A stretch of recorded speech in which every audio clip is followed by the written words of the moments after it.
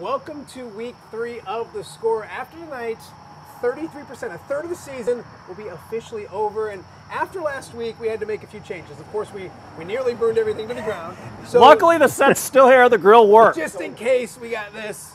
Perfect. Just in case things get out of the way a little bit. Case. But then we went and got an adult, a mature legend is what I like to call him. The one and only Dan Pearson joining us to be our guest griller. Thank you, my friend, for joining us. It's great to be here. I did bring a water bottle. Just this isn't for hydration purposes either. That's not going to do it. The fires that we make, that's not even going to cut into it. I thought maybe a sprinkler system or something too. So great to be here. I'm excited to be with you guys for sure. It's been a while since you've called some games. You ready to do this again? And I was out without my intern tonight, my wife.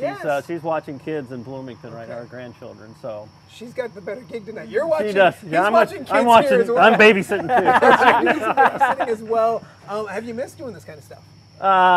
No, not that. I love the storytelling like we do with you guys too, and I like the chase on Friday nights. But I'm, the anchoring and stuff, I'm good. I love working for FCA and I'm being around a lot of kids in Peoria and here now. We got two different areas, so it's really fun. Before we get into the football itself, talk about FCA real fast because it's a great mix of your two passions in life and kind of putting them together. Yeah, definitely. Faith in Jesus is a big deal to me, and that really helped me, equip me, as I worked in TV, things like that. And God made it very clear to combine media and ministry, and it's really been good. We've been able to really make a lot of difference in coaches and athletes' lives and stuff too, so it's really neat. And our lives changing. Here, my wife retired after 28 years in kindergarten this year. Oh, wow. So yeah, she still introduces me as her first husband, so it's kind of, we're gonna get past that. You're doing well. You're doing well. Hey, well, say a prayer for us because we're gonna start this whole grilling thing. You got some work to do. So I'm gonna you throw got it some on. Burgers. You got some. Got no some bacon. brats. There's no bacon. No bacon. No bacon, Julian. See how we do that? We're not gonna book any bacon.